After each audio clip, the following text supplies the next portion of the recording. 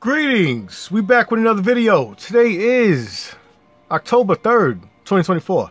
And we're back with a new video. In this video, we're going to be reviewing the newly released Mcfarlane Collector's Edition Green Lantern.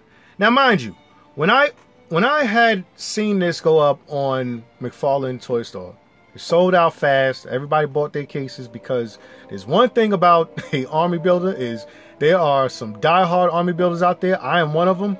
And they beat me to the punch and got them before I did. So I had to wait a while to get mines. But when I finally got mines, you know what I'm saying? I had ordered mines through GameStop. And I only ordered like 2 weeks ago. Literally. It was the only reason why I ordered this through GameStop and pre-orders because my order of Darkseids never came. They never showed up. You know what I'm saying? I don't know what happened. You know, but I ended up finding Darkseid anyway and actually going through alternate sources to get Darkseid. With that pre-order money that I had towards Darkseid, I actually put it towards this. And then like 2 weeks later, boom, they came out. It was in the store waiting for me. And I was lucky enough to get actually not only the platinum one, but I ended up getting a second platinum one, which I'm going to, you know, keep on ice. And I also got a standard one. But I will say this. The standard one to me is the best one. The reason why is because it comes with the fish head dude, you know what I'm saying, Tom Array. And I actually like Tom Array more than I like these guys.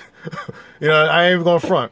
Because I recognize Tom Array from countless of Green Lantern comics that have come out. When you see that fish face dude, you already know that's a Green Lantern. You already know. He's just, for some reason, there's something about him where I relate to him more than I would these two guys. But overall, it's still a good set. You know what I'm saying? If you're lucky enough to find the platinum, you got 2 extra members to your Green Lantern Corps. Here's the side of the box, and here's the back of the box, which is awesome because we get that classic DC logo. This right here has been missing from DC for so long. I know they had different variations and changes over the years, but I'm used to this DC logo. So when they give us that DC logo, bro, I'm happy. I'm all for it. You know what I'm saying? And you get the classic image of all of the Green Lantern Corps members, Tales of the Green Lantern Corps. This is just truly amazing. You know what I mean? And I really like that they are still using that classic artwork on the back. You know, any other toy line that comes out with action figures, man, I'm going to tell you something. This is the way to go. This is the way to go. Give us the actual comic book cover on the back or a comic panel, and I'm all for it. But you know that this is DC just based on this artwork alone, man. Like, this artwork has aged like fine wine to me. Yeah, I know there's other artists out there, but I'm classic at heart. I love the retro look, and when they put these, you know, put this image on the back, I just love it. You know what I'm saying? But let's crack this bad boy open and take a closer look. Okay, so outside the package, here we have Green Man, because his name is Green Man, and we have Arcus. And not for nothing, like I said, when you have the platinum version, there's one thing that you got to be mindful of is, I think the platinum version has the black shoulders, okay? So if you're getting the standard version, you're going to get this one. The platinum version has this one. So it has the black shoulders, and you can tell the difference. This is the standard release, and this is the platinum release. So if you know, that's something that you just keep in mind just in case, depending on how you want to display your Green Lanterns. But, you know, I mean, that's the type of design outfit that you're getting. But they have double jointed knees, ankle pivot, ankle rocker.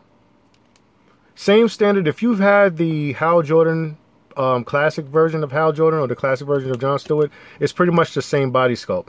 The only difference is with this one is it comes with a bevy of accessories. And I really like the fact that we've gotten more constructs for the Green Lantern, because while I was putting this video together, I discovered something, right? Yo, we've gotten a bag. I got a bag full of constructs from this company that I'm happy to have retained. But as far as what this particular, and I'm going to show you that later on in the video, but what he comes with the Green Lantern. And it actually has the paint inside. So you know this is like truly collector's edition, because the ones we've gotten before did not have this, you know, paint app inside of the lamp, but the lamp came out pretty good. And then we have his construct, as far as him, like, they, you know, they could blast off and shoot beams and it comes in a fist and everything. So you can actually attach this onto the character to make it look like he's using his effects, which is perfect. I actually like this. This is actually a new one for the McFarlane Toys team. They never put nothing like in this before, so hopefully we will see another character use this same type of power effect eventually. He also comes with some splayed open palm hands. So he had, and what's cool about this is the detail. They actually made sure that they put the ring on the right hand and then no ring on the left hand. So you have matching pairs of hands with the ring. Awesome. Also, you get another fist, which it won't have a ring because the right hand does already. And then you also get a little construct of the Guardian. Now, I don't know if people can see this, but yeah, that's a Guardian that they're talking to. So when you see this little effect right here inside of the box, they're talking to the Guardians, which is awesome. So he can actually pretend, like, if you put this on his hand, you can have him pretending like, oh yeah, he's getting his next mission. You know what I'm saying? He's getting his next mission from his superiors to find out what to do. You know what I mean? So he can look up at it as so and say, okay, what do you need me to do? Oh, you need me to go to Earth? You know what I'm saying? You need me to go fight some bad guys? Is a Yellow Lantern attack? A Red Lantern attack? Oh, yeah, we on it. So I really like the fact that they put that into that. Whoever thought this idea from the McFarlane team, I got to give shout outs to you. Because this is attention to detail. This is a fan that made this. I can already see it. This ain't just a regular Joe worker. Nah, that was a fan that actually thought that up. And I got to give you, sir or miss, your props for actually including this piece. Of all of the accessories that we got over here, this is my favorite accessory of all of them. We also get a shield. So you get a Green Lantern shield.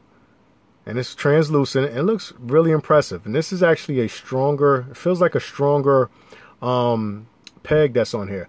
I've had Captain America shields break on me before, but this one is durable. I guess Todd is using a good plastic. Good plastic. This ain't that chintzy one that as soon as you snap on it breaks off, because believe me, I've had multiple Captain Americas from the Hasbro Marvel Legends team where that piece breaks, man.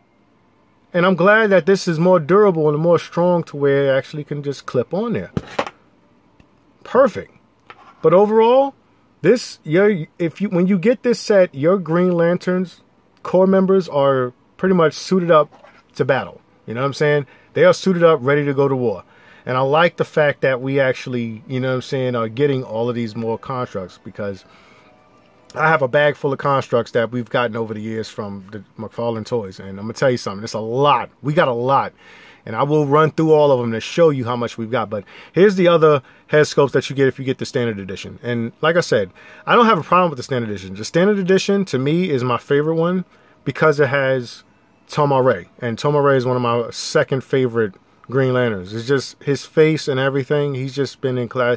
He's been in the Green Lantern comics for quite a long time, and I'm happy to have him on my shelf. And then you get Abin Sur. You know what I'm saying? But the head sculpts on these guys came out fantastic. Love the attention to detail. Like, if you was to think that, you know, to buy a custom one of these head sculpts, you're going to spend like $25, right? But to have it in a box already, ready to buy, the collector's edition is worth the $30. That's just my opinion. You know what I'm saying? The amount of detail and attention they put in these head sculpts, yeah, you're getting your money's worth, yo. You're getting your money's worth, especially with all the accessories. Now, just to give you a rundown on accessories, right? We've gotten a lot of constructs over the years. We have gotten multiple constructs coming from this McFarlane team. And these are just three right here. Aside from the fist and everything, aside from the other hand that I like with the Guardian in it, these are constructs, right? And I was going to buy the classic, I think Mattel made it. It was an old school pack that had John Stewart with a bunch of accessories. But then I started to look in my bag of accessories, bro. And when you look at how many constructs we have gotten, you know what I'm saying? I'm actually impressed that we have gotten this many. We're getting spoiled with constructs, you know? Like, normally other companies would just give us less constructs, but I gotta say, when you really, if you've been collecting this line for quite a long time, yo, just look at the amount of constructs you got in your collection. And mind you, every lantern that I put up here is a different lantern for a different Guardian. And it's awesome to see when you really just pay attention to it. You say, yo, wait a minute. This ain't the same used lantern. We have gotten multiple different lanterns by now. And I actually like that. But when I sat here and looked at my bag of accessories as far as like, you know, constructs from what the McFarlane team has given us, I said, yo, this is truly impressive. This, you know, like, we are in a, I gotta say, if you're a DC Collector fan, we're eating good right now. Not for nothing. We are eating good because the amount of constructs that have already come out. And these are just green lanterns. You know what I'm saying? I have the yellow lanterns too that we've gotten, and we're getting another one, I think, coming out with the Sinestro Target exclusive one. But yeah, all of these constructs. And here's the cool thing. All of the lanterns are different. You know, I was about to pull out, you know what I'm saying, and say that lantern was the same, but it's not the same. These are all different lanterns. As you can see here, this is a different lantern. This lantern goes to Kilowog's, but this is Kilowog's own personal lantern. Then you got the one that just came out just now, right?